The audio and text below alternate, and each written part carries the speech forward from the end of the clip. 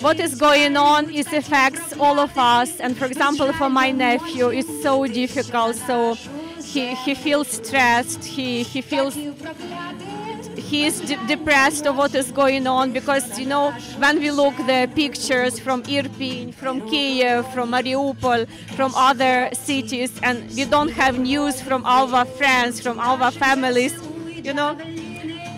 we feel so lost. So it's difficult to hear the news, to see the pictures. So he is asking and he is crying. He is asking, I don't know how are my friends there, how are the families that I knew. So it's really very difficult. We are Russians and we are against this war.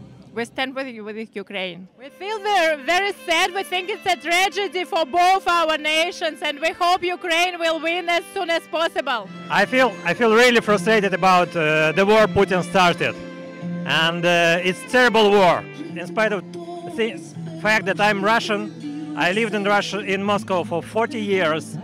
Now my heart on Ukrainian side. So that's truly sad. It's very hard feeling to feel disappointed for my country as a whole. And I don't know what will happen, but I hope that Ukrainian will overcome Putin's aggression. And that's the only hope for me. We cannot be neutral. We have to participate and we have to stop the genocide in Ukraine and the war in Ukraine.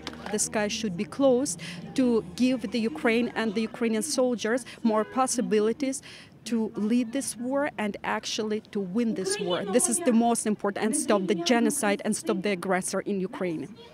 After Ukraine, who knows, it's not going to be Poland or Czechoslovakia or whatever. It's a huge conflict we're living in. It's a third world war that is starting up, and I hope not, but it doesn't look good. I'm sorry. We want to show the solidarity with our country.